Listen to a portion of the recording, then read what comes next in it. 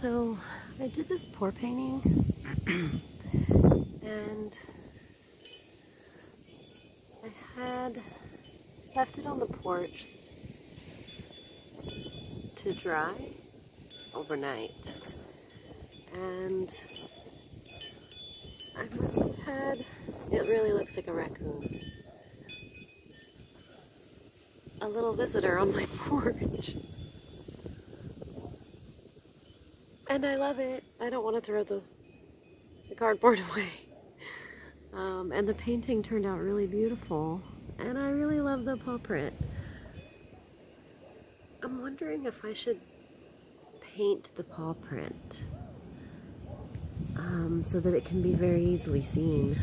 Maybe gold, since there's gold in the painting, and I like the idea of that. What do you think? Tell me what you think in the comments below.